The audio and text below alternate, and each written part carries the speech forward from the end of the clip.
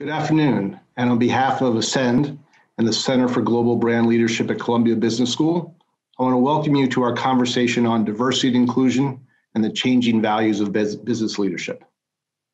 The events of 2020 have sorely strained American businesses. An unprecedented global pandemic, protests over social injustice, and head-snapping changes in technology and consumer preferences have come together to create a unique and challenging moment. It may be that things return next year to what passes for normal, but just as likely it will bring new challenges and new expectations. Whether it is technology or unexpected events or changing cultural norms, the only constant we now know is change. Today, we begin our conversation on what are the values of leadership that can help companies survive and thrive in these tumultuous times. We're not certain the answer, no one is, but we are sure that the new values of leadership are not the values of the past, and that women and more diverse leadership teams need to play a central role in articulating this new future if businesses are to prosper. The geography of change is enormously complicated. What should be the new culture of leadership? What are the barriers to progress? And how do women and people of color step forward so they can be key players in leading necessary change? These are challenging questions, but fortunately, we have an extraordinary group of leaders with us today to talk this all through. Feeney is the CEO of Individual Solutions for Prudential Financial, where she leads a team of some 3,600 professional planners and advisors. Angela Lee is a professor of practice and chief innovation officer of Columbia Business School and the founder of 37 Angels, an angel investing group dedicated to closing the gender gap in startup funding. And Rick Wade is the senior vice president of strategic alliances and outreach at the U.S. Chamber of Commerce, and is a person principally charged with articulating the Chamber's diversity initiatives to the American business community. At the end of our conversation, Matthew Quint of Columbia Business School will take on the challenging task of summarizing our proceedings and describing next steps. We'll want your questions starting right now. The Q&A function at the bottom of your screen is live, so please enter your questions. We'll try to get to as many of them as time allows. But we're fortunate to be able to ground our conversation in hard data. We have details to share with you from a new poll with Morning Consult focused on the changing values of leadership and the role of women in leadership. Throughout this conversation, we'll be turning to Joanna Piacenza, the senior data editor at Morning Consult, to lay out some of our key findings from this poll. And we'll start the conversation with Joanna. So Joanna, what did this new Ascend Morning Consult poll find about the changing values of business leadership? Hi, Ken. Happy to be with you. Happy to be with everyone. Let me go ahead and share my screen so you can see some details about this poll. Let's see here. All right. So I've only been given 3 minutes to go over section 1. I'm going to try to do it as quickly and as efficiently as possible. So as Ken said, I'm going to kind of be going through section by section. There are 3 sections we want to touch on. The first is going to be about leadership. A little intro about Morning Consult for those that are unfamiliar. Morning Consult is a data intelligence company that's enabled every day, gauging public attitudes on everything from election trust to favorability of SNL. We poll thousands of people on their attitudes in 12 different countries, including the US, every day. If people want more details about this methodology, I'll be posting the crosstabs at morningconsult.com. We're pretty transparent about all of our polling. So section 1, leadership values. As Ken mentioned, 2020 has been a different year for everyone. The role of chief executive is becoming a higher profile position over the last few years, and the public is applying higher levels of scrutiny on those that are kind of taking these executive positions, who they are, how they lead. So one of the first things we wanted to ask is we wanted to ask folks to select a number of characteristics that they think are important for CEOs and other executives to have. And being open-minded was one of the top traits. Here's a breakdown of the most selected by all adults and by gender. And as you can see, there's a lot of similarities here, right? Between the two genders. We want someone who's open-minded. We want someone who's communicative. We want someone who's fair, accountable.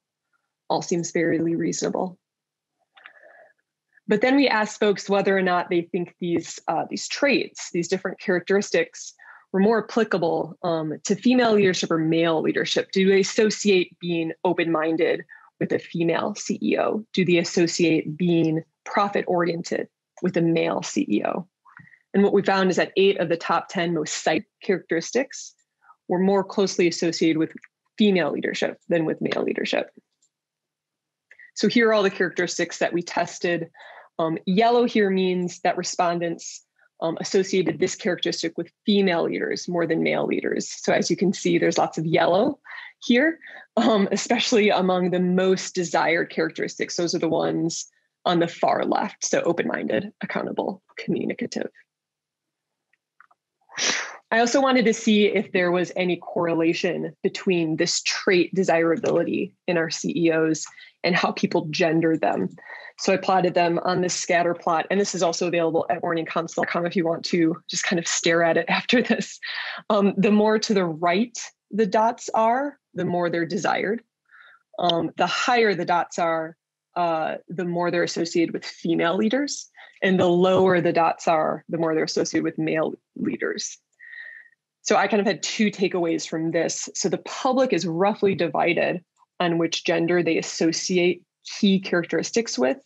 But if you look at the yellow dots, women strongly associate important leadership traits with female leaderships. Women want more female CEOs. And I think that's where I'm going to end section 1 for some conversation. Thank you, Joanna. Well, let me start off with you, Caroline Feeney. You run a big company inside of even a bigger company. What do you see about the changing characteristics of business leadership? How much of this data reflects the conversation that goes on in a C-suite in a major company like Prudential? Well, first of all, Ken, thank you for having me. And Joanna, as always, tremendous insight. So thank you for that. I do think that we're seeing a gradual shift take place in terms of the leadership values that we talk about and the leadership qualities and attributes that we're looking for in leaders. At least I see that within Prudential as we talk about top talent and future talent. And I'm delighted that I see that. I think this is an important shift. And obviously, if you just think about some of the statistics that Joanna walked through, people are looking for these new leadership values in their leaders of today. I don't think this is a point in time because we are living in 2020 with, completely unexpected challenges that we're all living through. I think this is here to stay. And I think people are going to place ever increasing scrutiny on their leaders, how they're leading, how they expect them to conduct themselves. And so I think it's wonderful. And I think it's terrific that many people associate these new leadership values with women.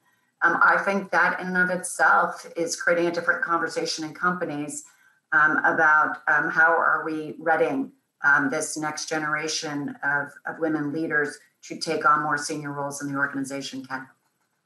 When you see what is driving the changes, is it different expectation from employees, from customers, from the general culture, or is it a top-down demand for we need to change for the future?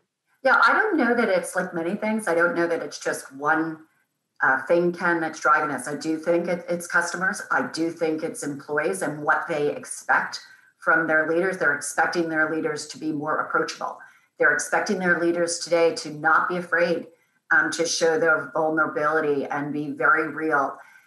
They're expecting their leaders today to show and demonstrate empathy and not present a tough facade that they don't feel that they can connect with. So I think it's very much employee associate driven. But I would also say that you're seeing it in the external marketplace too with clients and the types of focus that they want to see from leaders in company. They want CEOs of company making bold statements about what's happening in their communities.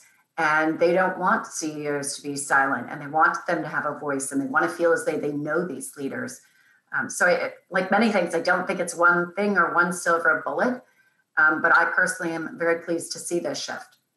And does that affect, one more question for you, Caroline. Yes. Does that affect, so we talked a little about the C-suite, about hiring practices, training, how you think of sort of cultivating the leadership generation of tomorrow? Yes, so I do. I see the training that we focus on, Ken, within the company is not so much geared to where we might have been in years past, which is all around the technical skills. Of course, you need technical depth in various functions, and that's always important. I think that's table stakes. But where I see us leaning more into as a company is on those softer skills, right? How are people developing those leadership skills that for some it might be more innate? How do they make sure that they are developing very strong communication skills? If they're not a natural collaborator, how do we focus on building some of those new muscles in leaders? And we have seen a shift, at least in our training, that we focus on with all of our talent. And by the way, this is not just for leaders. This is throughout the entire organization because it's important that cascades through to anybody who might be just leading or managing a very small team of individuals. So, Angela, we've talked about training. You're at Columbia Business School. You're in the training business before they even get to companies. Is this affected the way that the academy thinks about what is leadership and who are leaders of the future? Absolutely. So I think literally, so I teach two courses that are very relevant at the business school. One is called Driving Strategic Impact, so how to be a strategic problem solver, and the other is called The Leader's Voice. And it's interesting how much of this stuff has changed, but it's also interesting when we do individual workshops with our students that are opt-in, when we call it something like empathetic leadership or inclusive leadership, the people that you would expect to attend that meeting attend. And a lot of the times people that we want to attend don't attend. So first, we've done much more required training around things, but we've shifted the naming to be things like how do you manage difficult conversations? How do you have cognitive flexibility? Now, how do you have difficult conversations is just code for inclusive leadership. And then cognitive flexibility is code for empathetic leadership, which is how do I put myself in the position of our customer, of my employee, of my team member? And it's sometimes I wish we didn't have to, I don't want to say like disguise the topic, but there is the idea of like, you have to get people into the room when they're like, well, that's the soft and feely stuff that I don't need. And I would love to get to the point where we don't need to disguise it anymore, but we still do. But I think what happens is once they're in the room, they're like, this is incredibly useful, not just to me being a more in-touch leader, but it's going to help my bottom line, right? An example that I use in class is we talk about selling to pharmaceutical companies.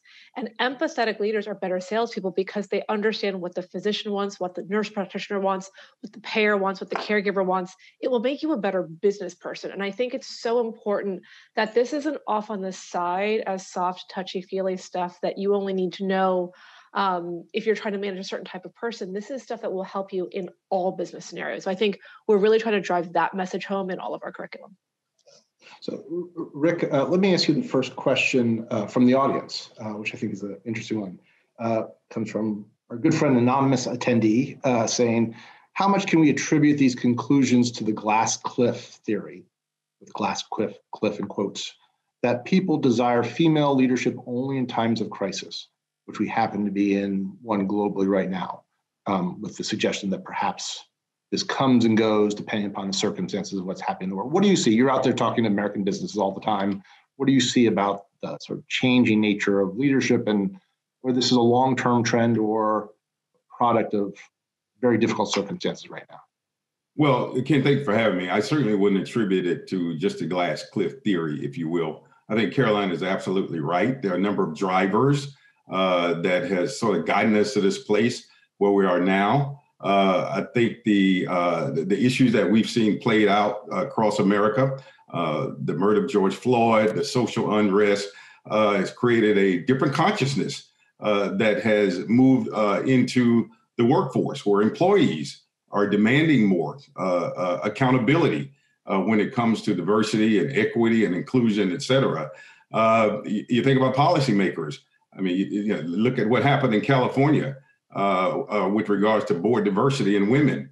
And so there are a number of factors, I think, that are historic, that are current, that are all attributing to, I guess, what we call these sort of modern day values that you describe, that are front and center. And I think As well, I believe that the CEOs and the business community writ large really actually has a unique opportunity to lead in a way perhaps that we've not been accustomed to lead around diversity and equality. U.S. Chamber is stepping up its efforts to advise, to guide the business community across America to engage more directly on diversity and equality, not just because of the moral imperative, but the economic imperative.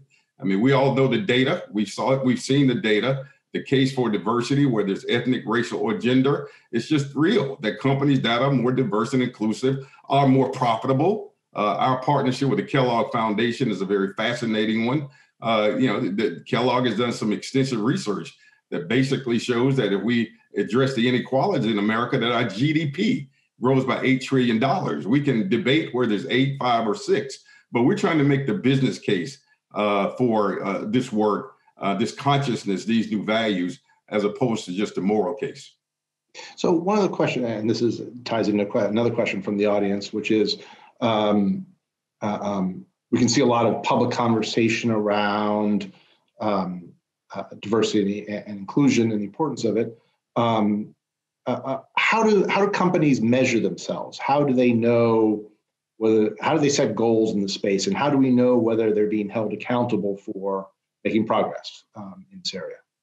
Yeah, I think that's a really good question, and I sort of look at this in from a different lens. Oftentimes we say, how do we measure diversity? We measure it by the numbers. How many women? How many Black employees? How many Latinx, et cetera? And that's a really important measure as we think about it, because we can quantify that. But we also need to look at it in a vertical and horizontal way, not just frontline employees, but we got to think about board diversity as well. We got to think about management and C-suite executives. And then the other thing I think is extremely important as we think about the sort of internal facing environment. I also look at diversity in terms of our impact across society. What are we really doing to impact the communities in which our companies exist? How do we think about bringing more women and minority businesses into our corporate supply chains?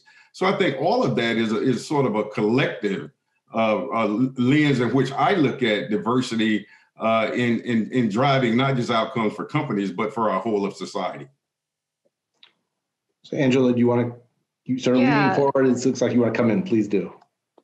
Part of the question around metrics was around actions, and I just wanted to share some tools. So I do a lot of corporate training around diversity and inclusion, and I consult to Fortune 500 companies on the topic. And I love that you asked about them, because there are a lot of tools out there that are helpful. So I'll just share a couple. From a recruiting perspective, to get more diversity into your pipeline, Matheson is one organization, Mathison. And then if you want to make sure that your job description doesn't have bias, Textio. They're a great tool where you can take your job description and put it in there, and it will tell you if it's biased. So if you say, for example, I'm looking for a data ninja, a data rock star, a data guru, women and people of color are less likely to apply to that. But if you say, I'm looking for someone with 3 years of Tableau experience, then it's a much less biased way to do a job description. From a hiring perspective, if you want to blind yourself to the demographic information of who's applying, HireVue, HireVue, and Blendor, Blendor, both do that. And then I'll just share one around retention and promotion, which is really difficult, and I would argue the toughest part of the nut to crack. Fairy Godboss is like Glassdoor for women. And women can go on there and say, how is this company around paternity, family leave policies, around flexible work, whatever the case may be. And it's specifically geared towards women. However, I would argue that companies who are good at that dimension, they tend to be good in terms of diversity in general, and that's Fairy Godboss. And you can look at your own company and be like, what do employees think about our policies around that? So Textio, Matheson, HireVue, Blendor, Fairy Godboss. I have hundreds, but those are the 5 that I thought I would share right now. Ken, the only thing that I'll add too, and it's about this glass cliff theory. One of the things that I've seen, at least within Prudential, particularly as it relates to all the leadership and open forums we had with associates around all the racial inequity, the time has come to stop talking about it. And a lot of the sentiment is, how are we still talking about this? And so what I've seen is a complete shift in many companies that it is around holding leaders accountable for not still be talking about this a year from now, but what are the very transparent, broadly communicated action plans and results that we expect to see. That's the level of expectation today. It's not about having the conversation. It's not about let's talk about this in a quarter from now. It is about holding ourselves accountable to all of our associates that we are serious about the change. We will be making change and hold us accountable for the results. And those are the types of conversations that I hear all the time, which is why I just don't think they want a different type of leader and a different profile for the current time and challenging. This is here to stay. So Rick, go. May I just add, because I think Caroline touched on something I think is really important, that what I see across America, and we represent some 3 million companies in state and local chambers, there is an interesting continuum of where people are on the issue. But what's really fascinating is the reality that a lot of companies don't know how to have the conversation. And so I don't want to minimize the importance of that, even though we got to move from conversation to real action and sustainable action for the long term. A lot of people are asking the question even now, as we watch companies step up and make significant pledges, statements and investments now because of the racial inequality, George Floyd, et cetera, that we watch this play out. But I'm really struck, and I think it's important for us to recognize that companies and communities are at different levels of engagement around advancing diversity, inclusion, and equality. For some, conversation is a really important starting point. We've done about 35 business roundtables in just 3 states in helping some of these companies even begin to have dialogue. And I don't want to minimize it or the significance of at least starting. You can't win unless you get in the game. And for some folks, getting in the game is just trying to understand how to talk about race and gender inequality. Look, I want to follow up on that with you, Rick, because I think it's a really important point. But I want to give Joanna sort of a 30-second notice that we're going to come back to her with for her next set of slides. So, Rick, how do you're out there talking with companies of all different, call it sophistication, or all different generations on these issues and thinking about their leadership culture. How open are companies to this notion of change and the change of the idea that 2020 is different than 2000 and different from 1980, and 2040 is going to be different as well? I'm finding that they're extraordinarily open, especially when you put this in the context, as I mentioned earlier, of the business and economic case, why this really is important to your company, your industry, and your sectors. I mean, I was talking to a company sort of in the new space economy, in materials, and I don't know that they ever really thought about the need over the last 50 years to talk about race and inequality. But at least they're engaging now and starting to have this dialogue about how do we think about diversity, because there isn't any diversity in our company. So, it's important. I think it's easier when you talk about it from the perspective of why this really matters to the growth, the value proposition of your company. And if you really want to make a significant impact in our society, talk about from the business and economic lens. Great. Thank you, Rick. So back to you, Joanna, but while you're getting set up, I just want to give a promo that Angela has put a number of links in the chat for some of the companies she just described. So if anyone's interested, they are there for your use. All right. I have to say that I stare at numbers all day, and it's always really thrilling to share those numbers with 3 brilliant people and watch them in conversation, giving these numbers context. So I'm excited for this next one because there's a lot of data in this one. So next up is kind of changing attitudes on the barriers that women face. So last year we asked whether people thought a number of potential obstacles, such as maternity leave, were detrimental to women looking to ascend in their workplace. We asked it again this year. So in just 1 year, we saw a double-digit jump on folks seeing issues at their own companies and within their own industries of women-facing issues. Now, this is interesting because when you look at the 2019 data, people were really willing to say that society overall had these problems. Society, there's sexual harassment going on out in the world. There's gender discrimination going on in the world. But they weren't as willing to say the same about their companies and their industries that they were in. That's no longer the case.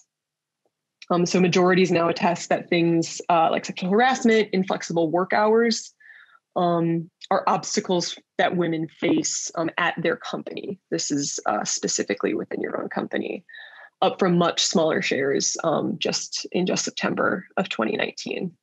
So this is a different slide, but it's going to look very similar, and that's kind of the point. This is within one's industry. So you see these obstacles happening within your industry. So as you can see there's a double-digit jump among most of them. Majorities now recognize that women face these obstacles in their company and their industry. And here's that data when you look at society overall. You'll notice not a lot of change compared to 2019 to now. And that's mostly because there was already pretty high recognition of society overall, having these issues. So I think one of my takeaways from this is that people are more cognizant of issues in their own company and within their own industry. There's also some disagreement about who has opportunities in the workplace and how many they have for ascension, for promotion. And I looked specifically at women of different races and ethnicities for this one. I wish I could have looked at more race and gender breaks throughout the survey, but our sample size was 2,000. And there were times where the sample size was too small within each group. This is one of those opportunities where I was able to look at smaller groups. So 35% of white women said that white men have too many opportunities, and that number is really dwarfed by the share of Black, Hispanic, and women of another race or ethnicity who responded. Here's that figure charted out with a few others.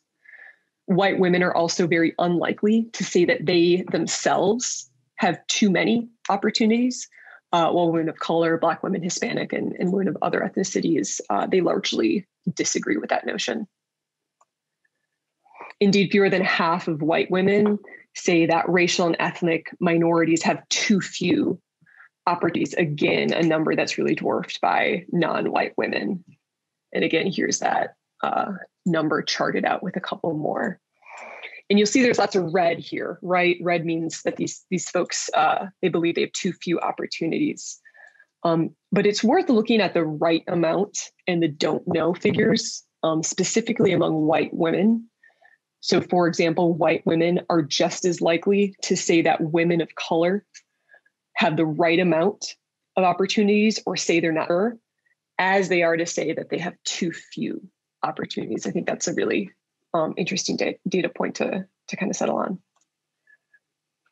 Only 3 minutes, Ken. I hope I'm doing you proud. You always do, Joanna. Thank you. I'm loving the bite-sized data. I'm so happy right now. I love it, yes. And Joanna, let me just ask you, for those who have longer attention spans than my 3 minutes, you said it before, but where will people find this data if they want to dive into it? Sorry, I was trying to find the unmute button. It'll be available at morningconsult.com/news. If you want to, you can follow me on Twitter, but I warn you, I tweet a lot, and I will be tweeting out this presentation so you can take a look. Fantastic. Thank you, Joanna. So Caroline, one of the things we talked about in our prep session was your work with various affinity groups. I think that's not the right term of art, but forgive me for that. Business resource groups.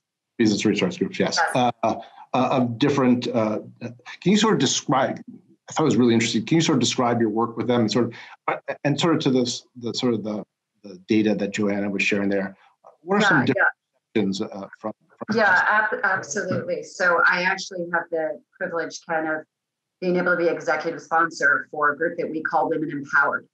And the women actually came up with that name. And this is the business resource group for all women in the Prudential enterprise. And I had pulled together a group of women from actually all of our business resource groups. So whether it was Juntos or Pride or NetVet or a Black Leadership Group, along with all the women from Women Empowered, because they're part of that umbrella organization, just to really understand and make sure we're in tune with all the voices of women across Prudential. And how are they feeling? How are they feeling right now in 2020 with the pandemic? How are they feeling about their careers and their career paths and some of their unique challenges? And I'll tell you, when I look at that data, Joanna, there are so many women that want to have this conversation. They feel as though they do have some unique struggles in their career.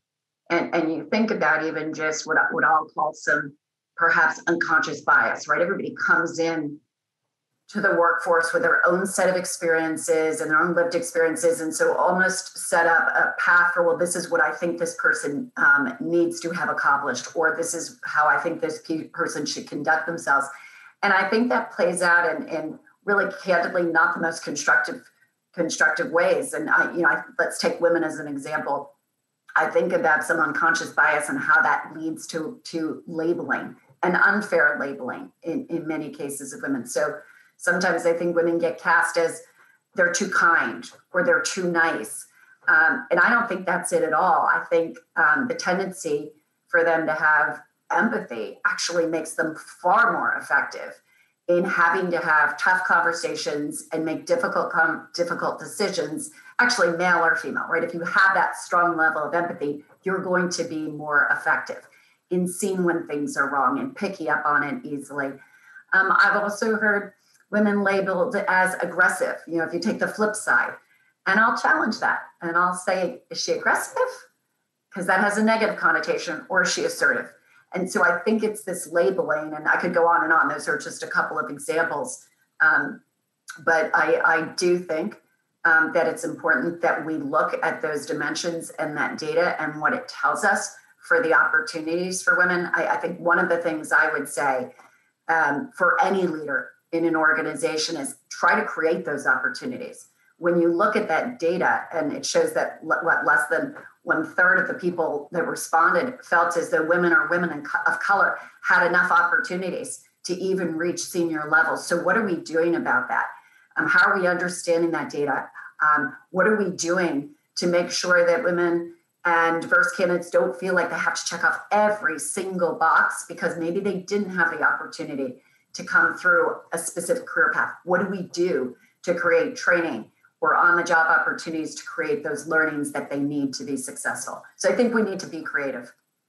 So can I ask you sort of a lot of the questions I look at the Q&A. Yes. Thank you to everyone for putting these questions. There's sort of a bundle that what are the best practices in these areas? What is your company doing as a practical matter? I think, Angela had some specific websites. I'm curious about sort of a leading company like Prudential. Well, it was interesting because Angela gave some great tips for tools and resources. And one of the things that you mentioned was around even the job descriptions. We actually have gone in and modified all of the job descriptions that we've had for postings. So it's not so prescribed of you had to have done this, and then this, and then this. Because you'll find, many candidates, women and other diverse candidates may say, I didn't have those same opportunities. So how can we create the learnings or the avenue where they'll be just as successful, but they might not be able to check off exactly the same boxes? That would be one example. Another one that I would say is being very deliberate for leaders around creating P&L opportunities for them to understand what it's like to run a business, whether it's more a junior second in command role. And so again, trying to be creative about those learned experiences on the job, I think is going to be, absolutely critical. I also think the other thing is we do know through research, and again, this is specifically for women, they have a tendency to not even put their hat in the ring for an opportunity if they don't check off most of the boxes and they don't assume or don't have the same confidence to say, I'll just learn it on the job, and then have a tendency more to say, I can learn some of that on the job. So I think it's incumbent upon us to be more proactive in reaching out to high potential talent and letting them know you believe in them to take over an initiative, or you believe in them to take over a new opportunity and role. And then you make sure that they've got the support necessary to succeed, because I think that's where we can't underestimate that people are watching, especially if they're more visible roles. So, Rick, let me ask you this. One of the insights that I'm most eager to hear from you is you have this great sort of visibility into lots of different companies as you go out there and talk with them about diversity inclusion and the economic and social benefits of it. Where do you see as sort of the big gaps in American business in the learning? Where are the unconscious biases or conscious biases that need to be changed in the future? Well, I think one of the areas is certainly in sort of this executive leadership arena. I mean, the reality is, if you start at the top, and the research bears it out, if you can deal with the executive leadership side of companies and organizations, sort of cascades down throughout the companies. I was looking at a study just a couple of days ago, Ken, the state of Black women in corporate America. And this particular report shows that only 1.3% of executives and executive level managers or above are Black women of color.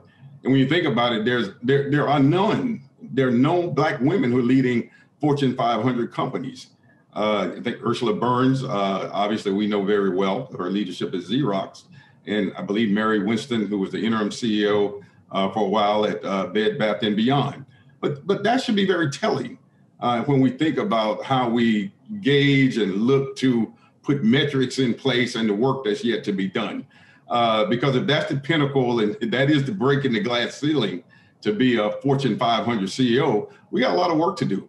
And so, again, I think at the executive level, and that includes boards, corporate boards, is a place where we need to do a lot of work. And I think, again, if we can fix some of that, we can begin to model that same leadership down through the organizations.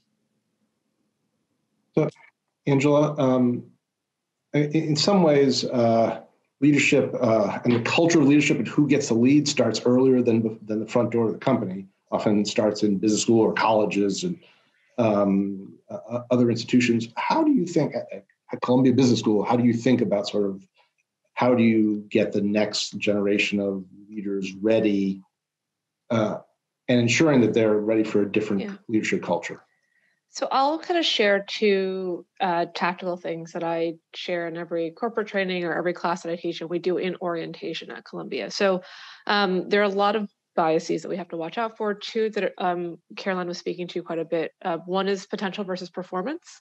So straight white men are promoted based off of potential, and all other groups are promoted based off of performance, right? And so you'll often hear like, he's ready for this opportunity versus like, oh, well, she hasn't done that before. And so knowing that, a couple things, again, we talked about job descriptions and writing it so that, again, the data shows that women are only going to apply to a job if they check off all the boxes, whereas men are more likely to apply to a job that they check off like 6 of the 10 boxes. So how do you write your job description in a way that doesn't scare away people who have a very high internal bar for imposter syndrome?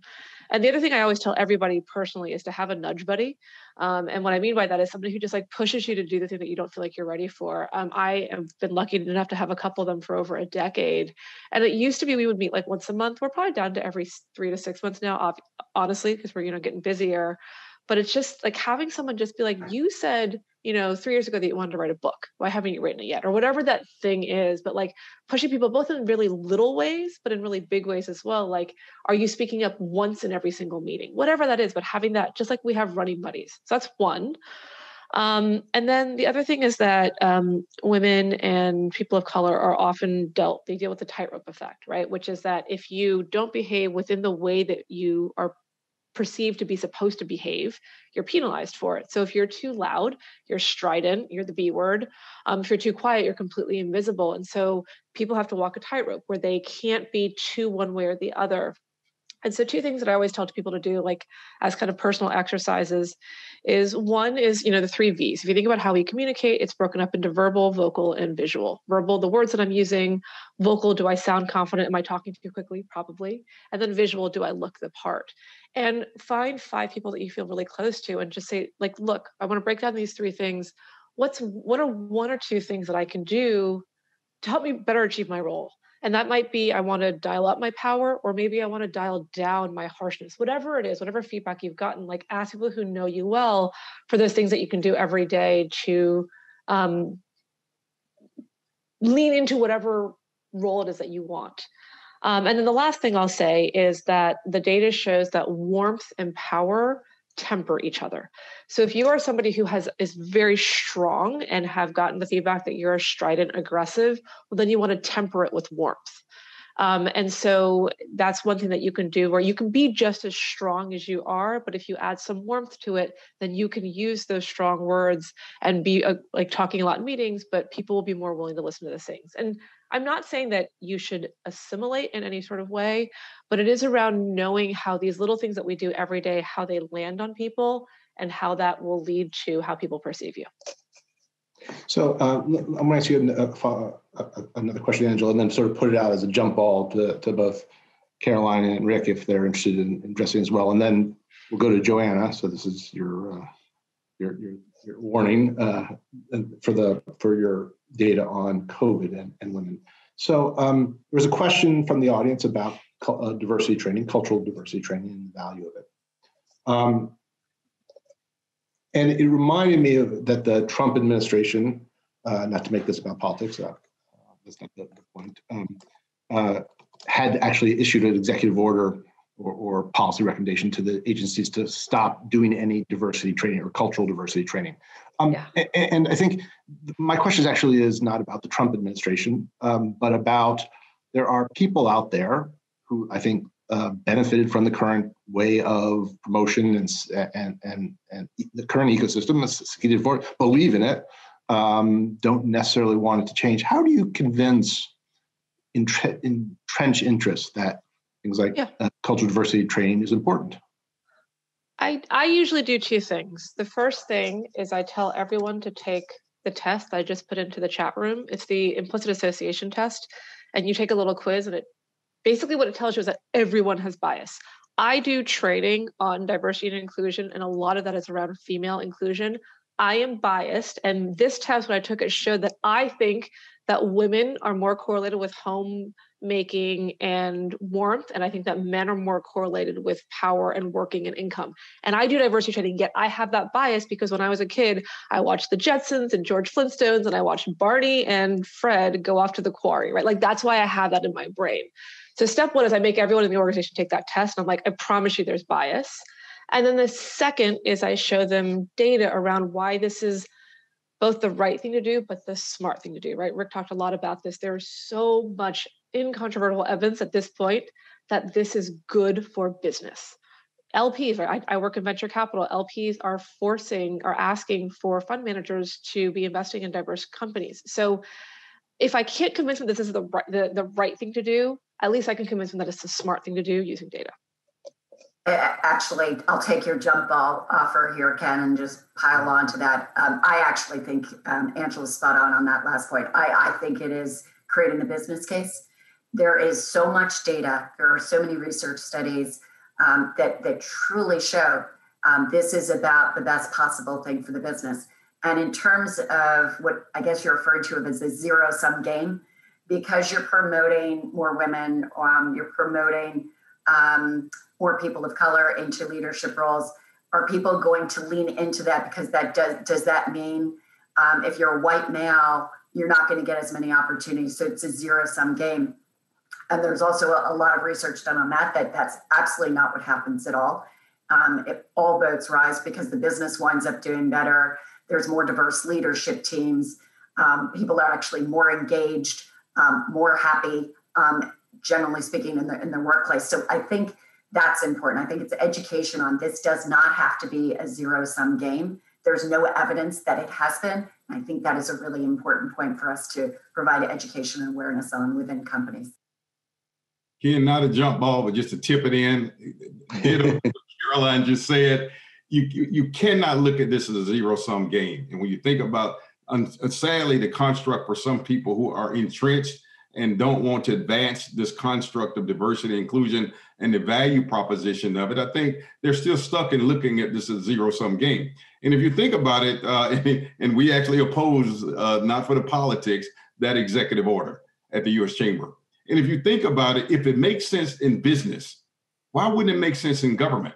I mean, I've run a federal agency and a state agency, and it's all about a more inclusive environment, your ability to reach your customers, i.e. the people in America who you serve. So the thesis is the same, that diversity, equity, and inclusion matters, and it's good for business, whether you're in the business of government or in the business of business. So I just want to make that point that, I mean, we have to push back on these efforts to not embrace the concept of diversity, equity, and inclusion, no matter what we are. Thank you all three for that. Joanna, excited to see your data on coronavirus. On COVID, all right. So we couldn't really talk about leadership in professional services this year without talking about COVID, right? While working remotely, kind of the challenges that come with that are certainly interesting and something that leaders have had to kind of balance during the pandemic. I wanted to focus a little bit more about parents and caregiving during this time. So here's one stat that really stood out to me in our survey during the section, when we talked about COVID. Men are twice as likely as women to say that CEOs are spending too much time helping parents balance family and work during the pandemic. So here's that figure kind of charted out with a couple more. And there are some similar proportions here when we asked about navigating the pandemic overall. 18% of men said that CEOs were doing too much. And only 10% of women said CEOs were doing too much to navigate the pandemic. And you'll also notice that although this is the COVID section, one of the things that really defined this summer were the racial injustice protests. And we had a couple questions in the survey on that. There's even more in the crosstabs. I encourage you guys to explore those as well. But there's a similar proportion there that men think that CEOs were doing too much to respond to the protests that erupted over the killing of George Floyd. Women who identify as Black, Hispanic, Asian, or another race or ethnicity were more likely to say that they're spending more time helping their child with schoolwork than white women were. And women overall were more likely to say that they're spending more, not less, time on domestic duties during the pandemic. And we all know that, according to the Census Bureau, the time spent survey that they do every year, women are much more likely to be doing these domestic chores in the first place, more than men. We're getting closer to equal share, but still not near that in terms of domestic duties at home. I'd also like to point out that women were slightly more likely to say that they're spending less time on work related to their job. That's that kind of last bar on the bottom there. And there's also some disagreement about what COVID will do for professional women moving forward. I think this is maybe one of the biggest questions that I would love answered in this panel. Men have kind of a rosier outlook on the pandemic and what it will do for women in their careers than women do. And this is just one of those data points that it's a very complicated question, right? It's just really messy. There's so much to kind of pull at here. And it's why I wanted to end the presentation on this. What will COVID do for women's ascension? What will it set us forward? Will it set us back? Is it a mixed bag? Is it not as straightforward as that? You can see that there's no gender differences on the issue of the acceptance of remote work and what that will do. This is one of those data points I just stared at and I couldn't make sense of. So I'd really love people's thoughts on that. Great. So I'm actually ask Angela a question, a specific question. Then I think we can do exactly as you said, Joanna, put it out there. What do people make of that? So I think that's a sort of interesting piece of data. But Angela, in our prep session, you actually said something, you said lots of interesting things, but one of the things you talked about is the challenge of COVID-19 to women entrepreneurs. So what happens in general when things are tough, if you think about like Maslow's hierarchies of need, which we all learned about in psychology, you need to first think about, like shelter and food, and then you can think about all the way up to self-actualization. And thinking about diversity tends to be, for a lot of people, it feels like a nice to have. And so when things are tough, it kind of goes out the window because you're trying to pay rent, you're trying to make payroll, whatever the case may be. And so the COVID has been disproportionately worse for underrepresented founders. And part of it is because people were thinking less about diversity, maybe in like March and April, because they were thinking about, again, making payroll.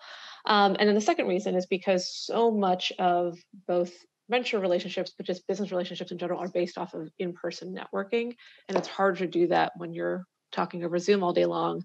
And so how do you network in the age of COVID? And so some of the things that we talk about when working with our female founders is exactly that question, right? How do you reach out to new people versus just having people fund the same people? And then Salon.com did a really interesting article maybe like 2 weeks ago, where they did show that the pandemic has been much worse for women. I'm just looking at a study right now. It says that 26% of men surveyed received like a pay raise, whereas only 13%. And basically, it's a very depressing article about how the last 6 months, the pay gap has increased between women and men because of COVID. So it's not a particularly happy article. So Rick, thank you, Angela.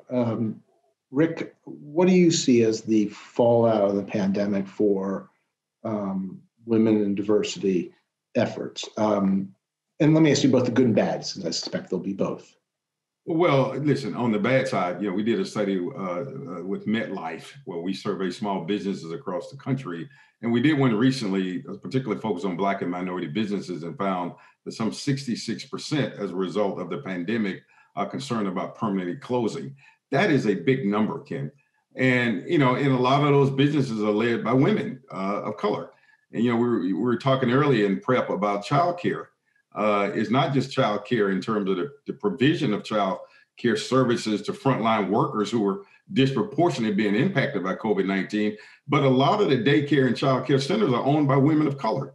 And so there's a whole linear sort of impact here on the impact of COVID-19. As I've been talking to Black and minority business across the country, if there is a good side, and there has to be a good side because there's another side to the COVID pandemic, is to start reimagining who we are as Black enterprises in America. This is a time to think about restructuring your companies and joint ventures and mergers and acquisitions and what are the emerging economies and businesses that will come out as a result of COVID-19. The last point I'll make is, it's so fascinating, and I'm so fascinated with Joanna's data regarding these new modern day values like empathy and being open-minded and fair and positive, and how do you convey that in this world of Zoom and on Microsoft Teams? And so it's really fascinating, and which I think it is, as you think about women leading forward, those are the attributes we need more now than ever. Empathy, all of those attributes that are very positive when you look at her results. So I'm the ultimate optimist. I think the path is bright for women if we give them a chance and provide the opportunity for them to lead. Those virtues are more needed now than ever that Joanna talked about in her survey. So Karen, thank you, Rick. Karen, let me ask you about that. Are these attributes of empathy, open-mindedness that we do attribute with women, the majority of people attribute with women, more important now and into the future? And do you see that as a good outcome of out of many bad of this year? So I'm smiling, Rick. I share your optimism. I am a glass half full person. Yes, I think those traits are more important than ever before. But I also think it is going to carry us forward in terms of leadership for the future. I mentioned briefly, Ken, because you asked, why did I first pull all those women together? And just to reiterate, it was because I was concerned. when I see the data that says 2 months ago, 80% of the 1.1 million people who decided to drop out of the workforce were women. When you see, and Angela, you quoted it, the percent of men receiving promotions versus women or pay raises during this time, there's a quantum gap there. And if we're not paying attention to it, we're all going to wake up really surprised to say we did take steps backward. And oh my goodness, how did this happen?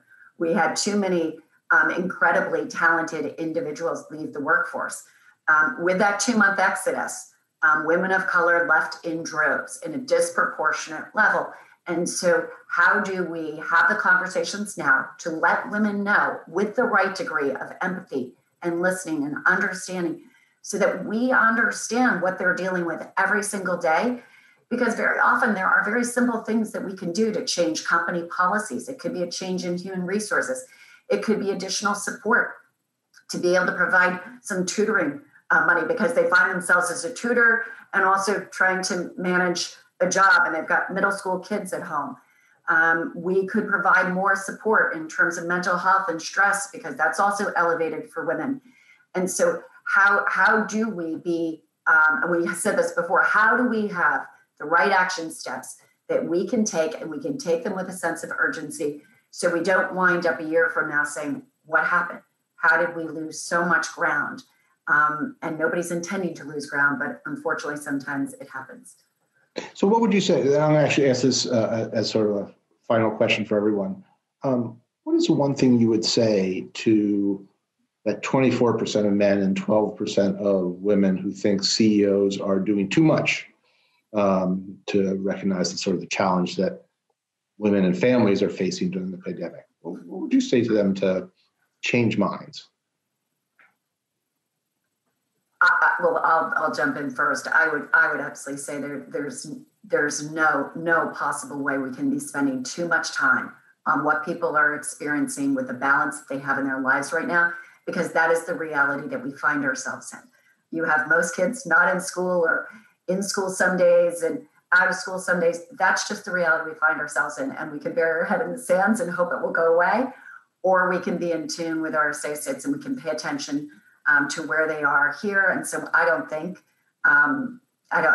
there's any attention or any less attention that should be paid for this. And actually, I think we should be paying more attention to it.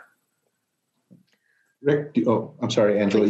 I see you formulate. Yes, it didn't matter which order you go in. I see you formulating. So please go ahead. Yeah, I think again, I like data, and I think I would just show them the very simple math exercises of the cost of employee retention, right, versus the cost of childcare, and then the cost of loss of worker productivity and the cost of childcare, and the math is very easy to do. Fantastic. Rick, you get the final word before we turn it over to Matthew Quint for the exit. My final word is ditto to Carolina and to Angela. Rick Wade and I approve those messages. That's it. I agree. Thank you all for this, all four of you, for this wonderful conversation. My colleague Matthew Quint has now appeared on the screen to take us away. Thank you, Matt. Thank you all for joining us today. Excellent. Thanks, Ken. Let me have everyone in the audience, right? The virtual round of applause for Ken and Joanna and Angela and Rick and Caroline. Great discussion. I got to dive into some of the survey work with Morning Consult, and I look forward to, there's some more crosstabs and things we hope to continue to put out of that survey. And there'll be more to come. Go to ascendcommitment.com for more information about this project, how it moves forward, future events, eventually the video, obviously, of this panel discussion will be up there. At the Center on Global Brand Leadership at the Business School, we focus on what it takes to build a strong brand and view that from these all the parts of an organization that build relationships with all its stakeholders. So diversity and inclusion and leadership are huge parts of what building a strong brand is, both inside and outside an organization. I love the focus today on what can we do constructively. There's other research coming out of other colleagues at Columbia Business School, Vanessa Burbano and Nicholas Padilla and Stefan Meyer. So a management, marketing, and finance professor have a study out this year looking at sort of how, confirming what many people would think of instinctively, which is women favor more purpose in work, meaning, and doing work that's meaningful for society. They're roughly the same as men in all other categories in terms of compassion, in terms of compensation, and all those others have similar desires.